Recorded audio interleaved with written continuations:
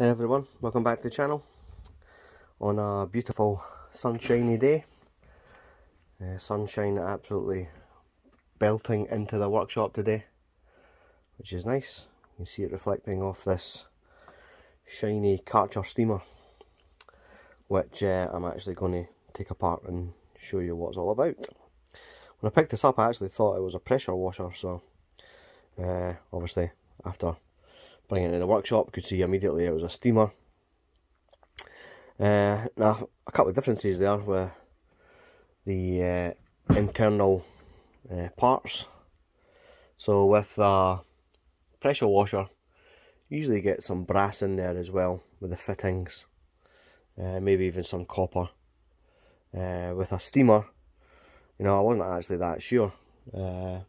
Seen a couple of really small handheld steamers, but I've never actually taken apart one this size before, so I'm actually quite interested to take it apart and see, you know, what is the kind of main thing inside, what holds the water, how does it produce the steam. So yeah, I was quite interested. So I have actually already taken screws out of this one, so you know, there's not a lot to actually do in terms of taking this one apart and having a look at it. So, you know, get right into it. Take off the lid. There was only, say, 6 screws or something at the bottom. You can see there's some wire still attached to the main head unit. And, you know, as you can see, other than this big metal piece, which holds the water, there's nothing else. That's literally it. There doesn't seem to be any switches, anything like that. So let's have a little bit of a closer look and see what this is. So the main housing unit, big indicator there with the AL, looks like a big aluminium unit. So let's just get a magnet. Big magnet.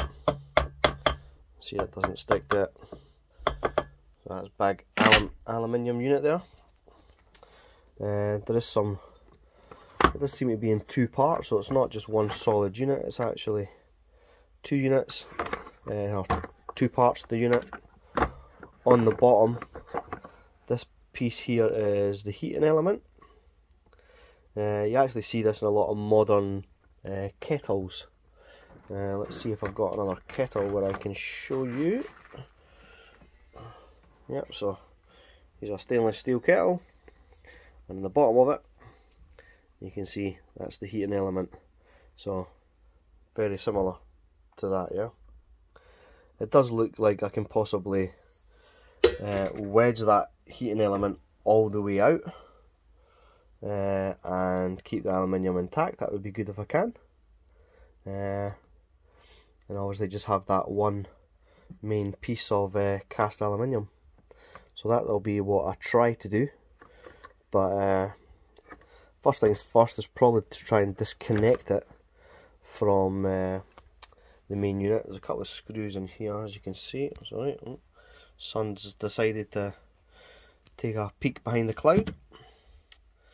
Let's see if I've got something that fits this one. Oh, look at that, first one fits perfectly. So let's get the drill in and take off those 2 screws. I'm doing this one-handed, so apologies for the camera work. Okay, let's revisit that one. As it just made everything do a 360. I'll take these screws out and we'll come back to it. Okay, so 2 screws out, and just leaves this little wire connection unit. Nice clean removal from the aluminium, so there's no kind of residue there. And we'll remove those screws. Where are the other screws? So we've got a couple here. These ones actually connect the hose. The hose is where obviously the steam comes through. and then we've got a couple of bigger ones that connect the top part of the unit to the base. Okay, so we will see if we've got the right size for their ones. It looks like a different size to the one I had. Seems to fit. Oh, let's have a look. Okay, so we've got that one. So we'll get those ones undone. Okay, screws removed. Just a little metal clip on there, we'll take that off. Obviously the other is just rubber hose and waste. Seems to be a little pressure increaser there, pushes it through obviously a smaller space, increases the pressure. Then we've got a couple of rubber pieces as well, still connected. Don't seem to easily pull off, so I'll get a pair of pliers onto them in a minute. But let's try and address these bigger screws. Let's see if I've got something again that fits this nice and easy. Not a perfect fit, but let's give it a try.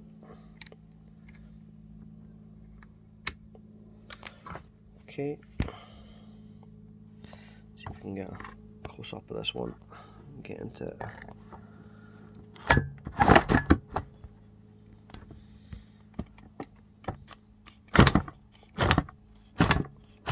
Not quite budging that, so I will again just pause it briefly while I take these screws out and separate the unit. Okay, so screws are out, as you can see. Took a little bit of effort to make it turn, but as soon as I got it turning, they managed to come out nice and easy. Took the rubber piece off the top, could just grab a pair of pliers and pull that off, it was nice and easy. And that leaves us with the aluminium bare unit. Okay, and obviously, as I say, the bit at the bottom, that's the heating element. And we'll need to remove that from the aluminium. You know, we don't want any kind of contamination with aluminium, so we will remove that. It won't be aluminium, that piece as well. So there'll be. Sure, the piece inside is magnetic. Actually, let's just have a. Oh, well, first of all, let's open up the thing since that's about to fall off anyway. So there we go. Nice piece of cast aluminium. It's got a little gasket around the edge of it, which we will take off, a little rubber seal, and inside there's a little mesh piece, obviously stop any bits falling into the hose itself, because you do get a little bit of build up inside these things, a little bit of calcium build up, as you can see here. So we can clean all that out. It's nice and easy to clean. I'll put gloves on all that before I clean that out, as I'm not going to get my fingers involved with that stuff. But yeah, nice and really simple. You know, if it surprises you actually, you know, what's involved in a unit like this. It's very, very little, and you know, you're probably paying quite a bit of money for one of these things, maybe 60-70 quid or something like that, for, you know, something that's essentially one piece of aluminium and a bit of a power cord. And that's really all there is. You know, you put a heating element at the bottom of the aluminium, and that's it. The water gets heated, creates the steam, and obviously your nozzle and all that comes off of the steamer, you can create different pressures with that. So it's a nice little bit of kit, nice and easy, quite lightweight.